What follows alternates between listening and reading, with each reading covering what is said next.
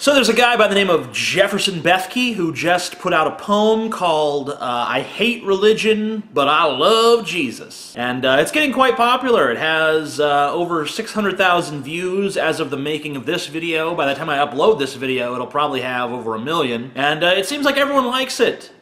Seems like it's pretty fucking popular. Everyone's like, yeah, fuck religion, woo, but yay Jesus.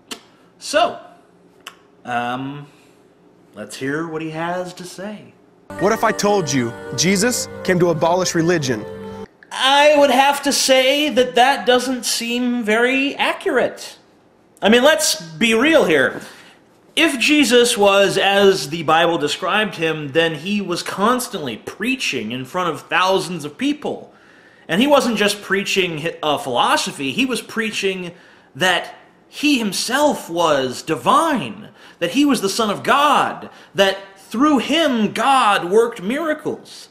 Not only did he preach to thousands of people, but he had an entourage of 12 men who had given up all of their worldly possessions to follow him around and obey his edicts. I mean, let's just put it into perspective. Let's say that I did that. Let's say I got on my YouTube channel tomorrow and said, hey guys, I know I've been calling myself the Amazing Atheist, but actually I'm not an atheist anymore. It turns out that I'm the Son of God, and you should follow me.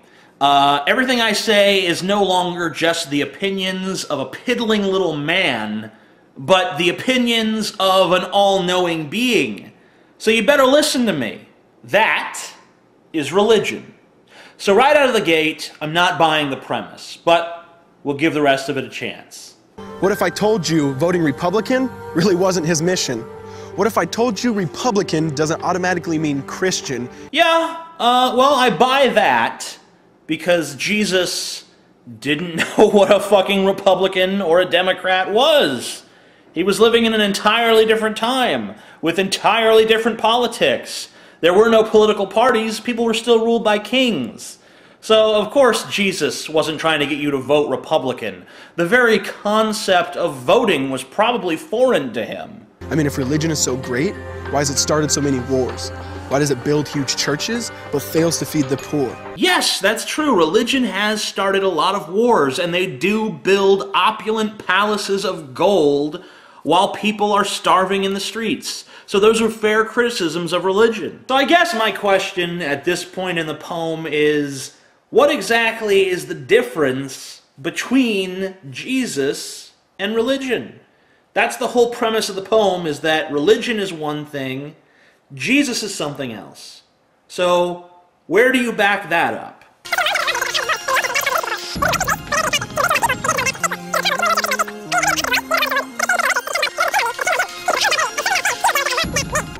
Now let me clarify. I love the church, I love the Bible, and yes, I believe in sin. Let me get this shit straight. You love the church. I love the church. You believe in the Bible. I love the Bible. You believe in sin. And yes, I believe in sin. You believe that Jesus is the Son of God, and only through him can you be saved. But the Son of God never supports self-righteousness, not now, not then. Which means I don't have to hide my failure, I don't have to hide my sin.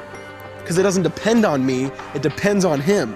But what you don't believe in is religion.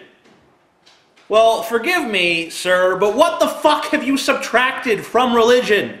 If you're still going to buy into the church and the Bible and the notion of Jesus' divinity and the notion that you can only be saved through him, then what have you given up? What have you subtracted from that equation to change it from religion to Jesus? Religion minus what equals Jesus? Fill in the fucking blank for me, sir, because I'm not seeing it. I don't understand. And by the way, what the fuck is sin exactly? I'm a little confused. Sin is when you break God's rules. The rules outlined in the Bible, which you believe in. So, you have to accept Jesus in order to not be punished for breaking the rules that were made by God, who is Jesus. Now back to the point, one thing is vital to mention. how Jesus and religion are on opposite spectrums. Ah, all right, finally. This is the part I've been waiting for. The part where you outline the concrete differences between Jesus and religion. I'm sorry I got a little mad a second ago. I didn't know that there was going to be a part that you dedicated to my questions. Let's hear it. See, one's the work of God, but one's a man-made invention. See, one is the cure, but the other's the infection. That's meaningless. That's just a declarative statement. This could be Coke's new marketing scheme. That Coke could fucking come out with a marketing scheme that says, there's Coke, and then there's fucking soda. Soda sucks. Coke is awesome. And then people be like, isn't Coke a soda? People are like, nah, man. No, Coke's different than soda. Here's some reasons why. See, one is the cure, but the other's the infection. Coke is the cure. Soda is the infection. See, because religion says do. Jesus says done. Soda says do. Coke says done. Religion says slave. Jesus says son. Soda says slave. Coke says son. Religion puts you in bondage, while Jesus sets you free. Soda puts you in shackles. Coke sets you free. Religion makes you blind, but Jesus makes you see. Soda makes you blind. Coke lets you see. You see how it all just seems like this fucking slick marketing campaign? I wonder if that could be because it is a slick marketing campaign. I don't blame you for not liking religion. We all hate religion. Everyone at my church, where we go to worship Jesus, hates religion. What we have is not religion. It's a personal relationship with Jesus. Well, isn't that fucking special? Which is why salvation is freely mine, and forgiveness is my own. Not based on my merits, but Jesus' obedience alone. That's right. Nothing that an individual person does matters. Nothing that you do in this world means anything. It's all about Jesus. Oh, you helped out at a soup kitchen?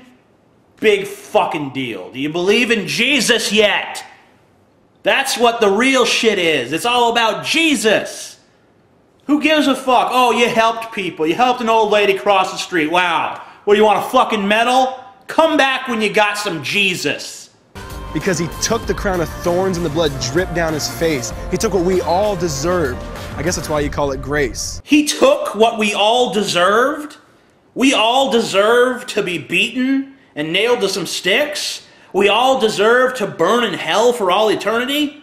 We all deserve that? Who the fuck deserves this? I can't think of one person. I can't think of anybody. I can't think of a single fucking solitary human being that I've ever met that I think deserves to be beaten and nailed to some fucking sticks. And even if I could think of someone who deserved that, I can't think of anyone. Not even fucking Joseph Stalin or Adolf Hitler, who deserves to burn for all time. Maybe Hitler deserves to burn for like 50 years. But at some point you say, okay, mercy. God wants you to burn forever if you believe in hell. And apparently this does, because it's saying that we're going to be saved from something. And what can you be saved from if not hell? And while being murdered, he yelled, "Father, forgive them. They know not what they do." Because when he was dangling on that cross, he was thinking of you. Yeah, he was thinking of you. You. Specifically. You, the person watching this video. Jesus was beaten the fuck out of and nailed to some sticks. And as he sat there, bleeding and suffering and dying, he was thinking about you, Josh, or you, Kyle, or you, Sarah. He was thinking about you fucking specifically. How can you not have faith in that? How can you not believe that, folks? Jesus loves you. Is it really so much to ask that you just love him back a little bit? That you just say, yeah, I love Jesus too. He suffered for you, you fucking pricks. Be grateful. Be fucking grateful. So for religion, no, I hate it. In fact, I literally resent it. Oh, you literally resent it, as opposed to figuratively resenting it. I don't know, man. I remain unconvinced by the premise of this poem. The premise that you're talking about something that's not religion. Something that is uniquely different from religion. At the end there, you even say at one point, religion is man searching for God, but Christianity is God searching for man. Religion is man searching for God. Christianity is God searching for man. I think that's pretty fucking telling, because you start off saying Jesus and religion are different things, but by the end of the poem, you're saying that Christianity and religion are different things. They're not. When you have a belief structure that says that you have sinned, you have done something wrong by virtue of your very existence, and the only way to redeem yourself is through a man who lived and died 2,000 years before you were fucking born. And you gotta go to church, and there's this book called the Bible. It's full of a lot of neat stuff.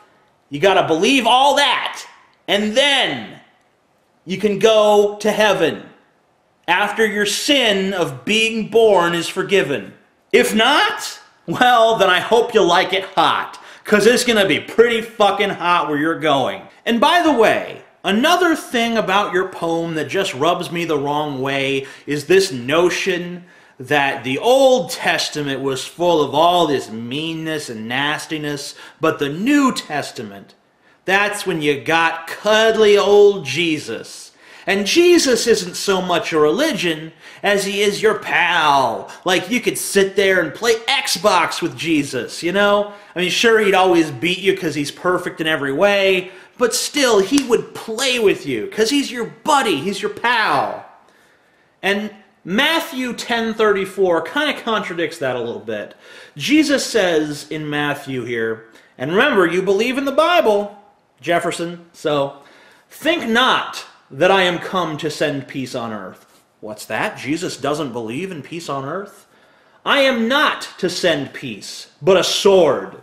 For I am come to set a man at variance against his father, and the daughter against her mother, and the daughter-in-law against her mother-in-law, and a man's foes shall be they of his own household. He that loveth father or mother more than me is not worthy of me, and he that loveth son or daughter more than me is not worthy of me, and he that taketh not his cross and followeth after me is not worthy of me. So this is a guy that literally says to us, love me more than you love your son or your daughter or your mother or your father.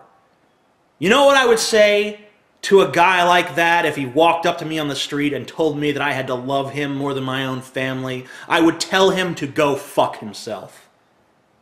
And you know what difference it makes that his name is Jesus and he supposedly died for my sins according to some 2,000-year-old book of desert stories and according to priests and pastors and demagogues the world over? You know what difference that makes to me? None. I tell Jesus, go fuck yourself. I love my family thousands of times more than I could ever love you, even if I believed that you really did what these people and this book claims that you did. My name is The Amazing Atheist, and unlike Jesus, I really did come to abolish religion. I come not to bring a sword, but peace.